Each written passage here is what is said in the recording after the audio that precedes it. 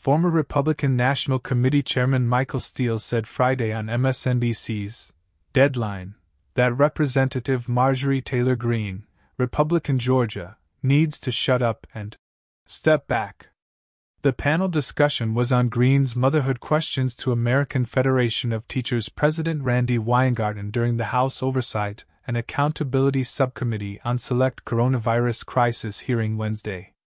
Steele said, "I watched the whole thing. I watched the dehumanization process, the degradation.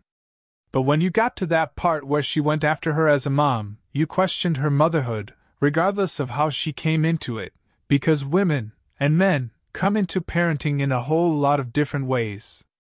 It just struck such a raw nerve for me, as an adopted child, to think that a Marjorie Taylor Greene could look at my mother and say she's not a mother? Well, you need to shut the you-know-what up and step back because motherhood comes from the heart. It's something you do. It is an expression of love, discipline, all the things I said. For me, my party that sat here and railed for years about the value of the family, to watch this classless act, and these classless words being thrown at someone, because you disagree with them politically,